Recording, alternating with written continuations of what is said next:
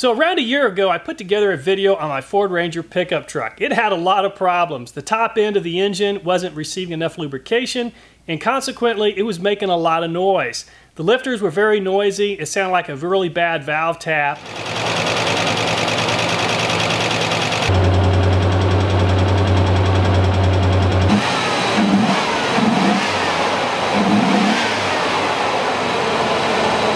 Altogether, the engine was in poor condition, and using it that way, the engine just wasn't going to last long. So I used both Seafoam as well as Lucas to see if it would help. Fortunately, it made all the difference in the world, and the engine began running normally again.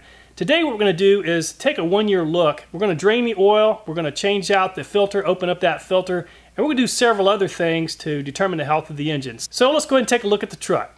So we're going to change the oil in this engine. We're also going to cut open the old oil filter to see if there's any contamination in it. We're also going to do a lubricity test on the old oil. Several have mentioned concerns about Lucas clumping up. So what we'll do is look inside the oil pan using a borescope to see if there's any sort of issue.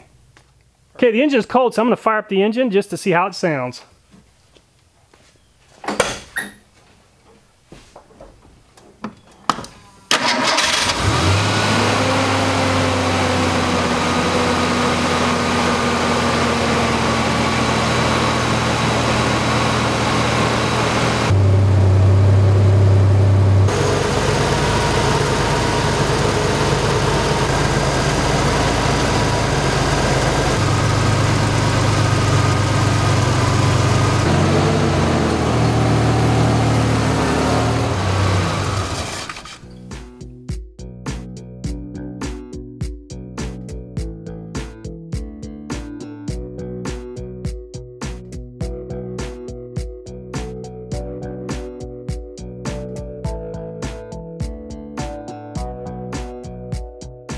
So this oil has about 100 hours of use on it. I don't go by miles. This is a farm truck, so I spend a lot of time in low speeds and four-wheel drive, doing a lot of work around the farm.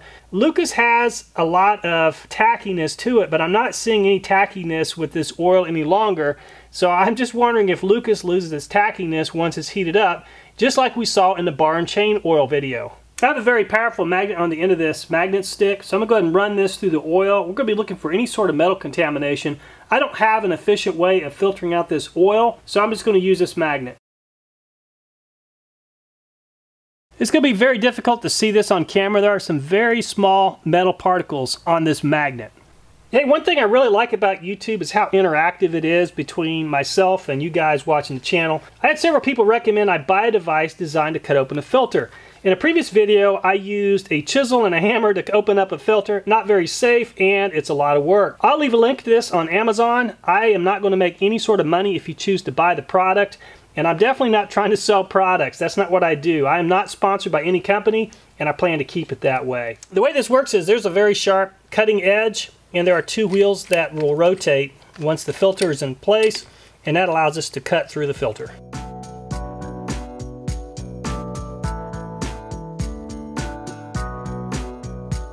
It took me under a minute to open this filter up, and look how clean a cut that is. This thing did an amazing job. So if you ever want to look inside your oil filters, this is a pretty cheap device. You might consider getting one. It's a lot safer, and you don't end up contaminating the filter once you're in the process of opening it. I'm going to go ahead and remove the paper from this filter, and then we'll see if there's any metal contamination in it. It's very hard to look at these filters while there's oil in them, so I got a great tip from someone who suggested I place the filter in a vise and apply some pressure, which will remove most of the oil, allowing us to take a much closer look. I'm going to go ahead and take this filter out. We'll take a look at it. Look how much lighter color this is because the oil has been removed. Okay, this towel is pretty saturated from all the oil. Draining the oil out of this filter was a very good idea. So this side of the filter was collecting contamination. This is the inside of the filter that is on the clean side. And as you can tell, this filter collected a lot of contamination. Now, I believe what happened is the Seafoam did a great job of breaking loose a lot of sludge and built up contamination. And as a result, this filter collected a lot of it. So what I need to do in the future is use Seafoam again a time or two to continue to break loose the sludge, and of course remove as much of that as possible so the engine will have good oil flow. So this appears to be engine sludge. This is not coming loose on the magnet, and there's a good chance if it's metal, it's probably absorbed so much in this filter that I can't break it free with this magnet anyway. But my assumption is that this is mainly all kinds of sludge that's been built up in the engine for many years that Seafoam has helped break free.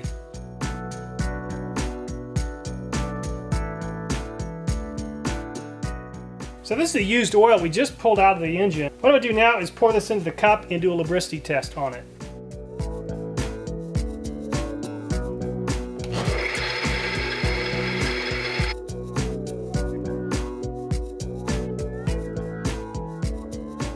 I use synthetic oil as well as Lucas, which helps explain why there's less scoring on the bearing on the right compared to the 10W30 conventional.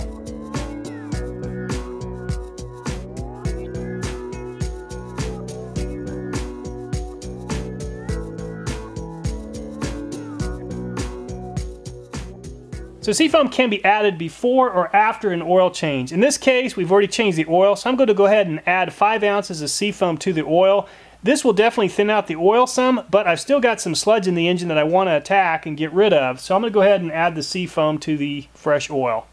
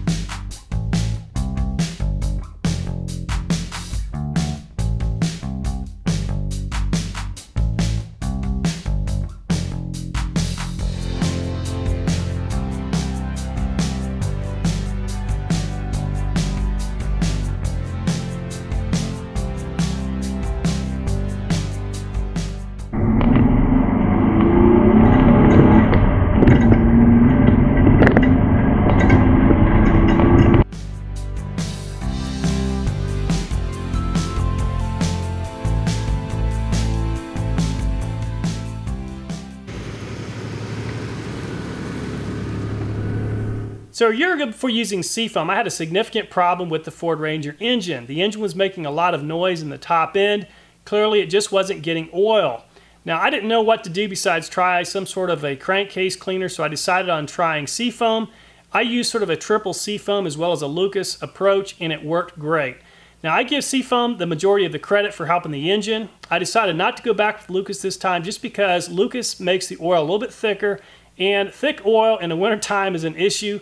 I don't plan to change this oil just because I don't use it enough, so I'm going to use this oil for at least probably 9 months to a year before the next oil change.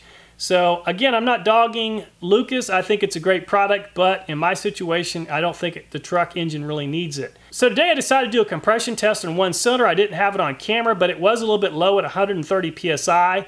So I'd like your opinion on what product I should use to help restore compression. Now we know engine restore works, so I'd sort of like to mix it up and try a different product.